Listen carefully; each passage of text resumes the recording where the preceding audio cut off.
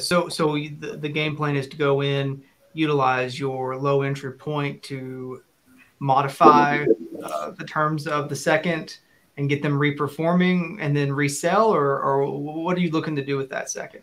Yeah, that's a great question.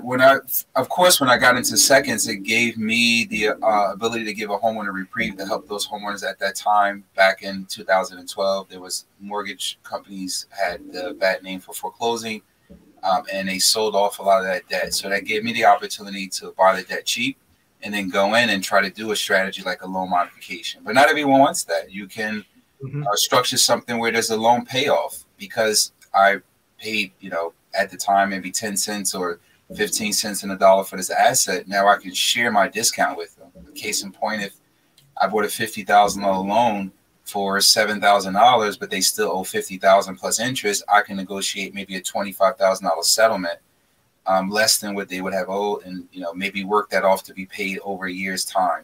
That $25,000, I could be very creative.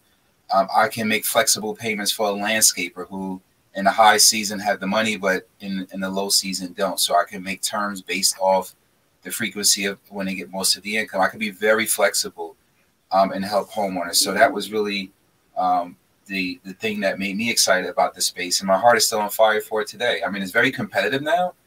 Pricing is, I don't know, 5 times more than what it used to be. But it's still a room for a discount and to get in at a low entry point.